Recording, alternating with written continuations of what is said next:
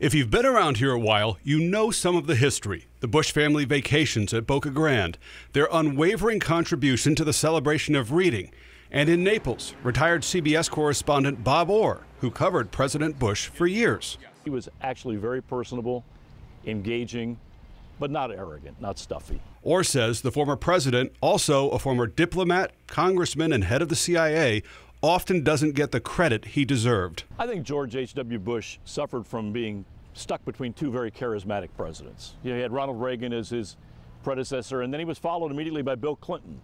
And both of those guys could walk in and fill a room. I think that does him a disservice. I think if you look back over all of his time in government service and as president, I think he's going to be remembered for accomplishing a lot more than people give him credit for. He'll also be remembered for his life after the White House. George H.W. Bush became more of a person. Parachuting at age 90. The only scary part is when you first look out.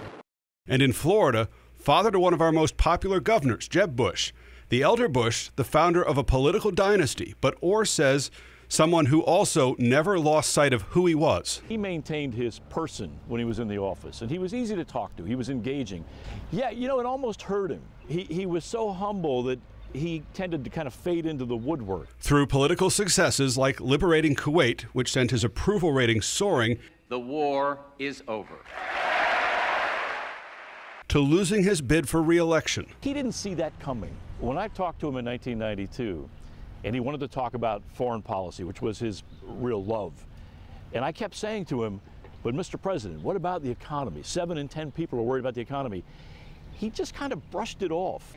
His loss in that election was almost predictable to many people. I think it surprised him, and I think it hurt him deeply. A father, husband, grandfather, a part of our history, and in a lot of ways, a part of our past. A politician respected by both sides of the aisle. And of all the presidents I ever came across, and that's about a half dozen that I dealt with in various capacities, he was my favorite. May God bless the United States of America. Thank you very, very much. Thank you so much.